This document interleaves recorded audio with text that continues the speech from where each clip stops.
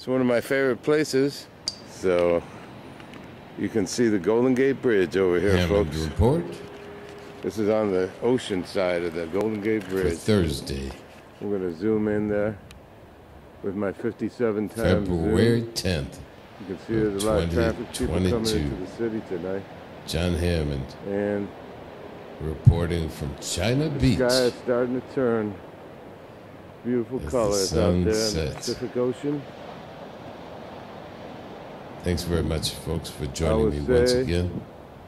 Have a beautiful weekend or whatever time it is you tune in, folks. For more of my music Jon and Hammond stories. Bye-bye now. China Beach. I'll tell you a little story now.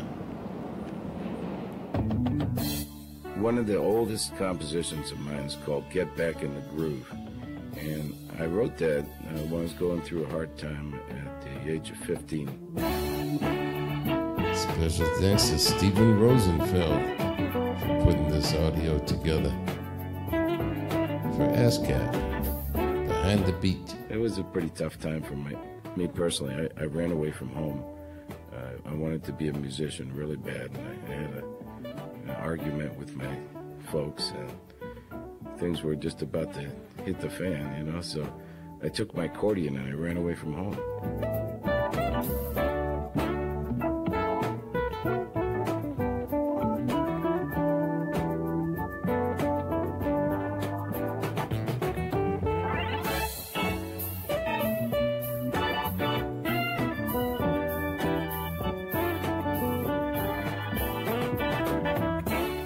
I wrote the tune actually on guitar, so I played guitar on it. We didn't record that until 1981. It was a lot of fun doing that session because I got to play guitar and organ. It was one of my first multi-track sessions. And then going on down the line, the track The Sidewinder, which is the only song that I didn't write on the record. Of course, that's the Lee Morgan classic. Lee Morgan. My friend Bob Crenshaw played bass on the original track. We did this one on a Sunday session. We did at one of our Sunday sessions. I used to have Sunday sessions at our recording studio. And I had just come back from Germany. I met a great drummer on the flight coming back from Frankfurt. His name is Ray Grappone. I said, Ray, why don't you come down and sit in for our Sunday sessions?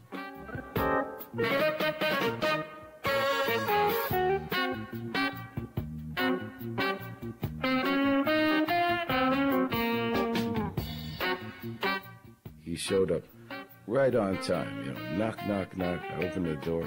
There's Ray Grappone with the sticks in his hand. He said, where's the cans, man? All right. A few minutes ago, we were at China Beach looking at the Golden Gate Bridge. This is Jon Hammond taking you on to the Golden Gate Bridge. And first we're going to go through this real nice tunnel right here. Robin Williams Tunnel. Half-track tape.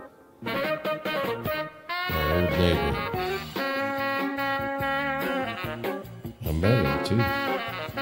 Yeah, greatly missed.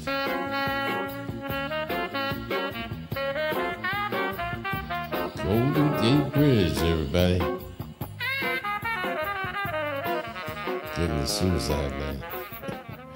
That's what they call it, fast lane. We have quite a span of different things that we covered a lot of years here, 14 years of different recording sessions.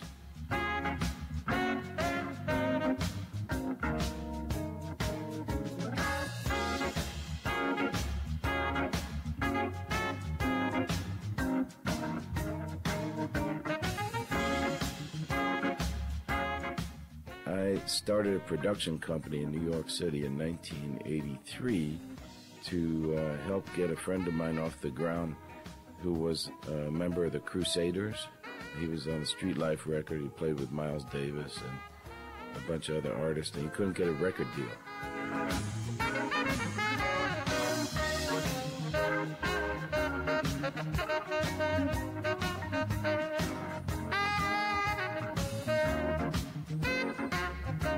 Just the 38th anniversary of my cable TV show.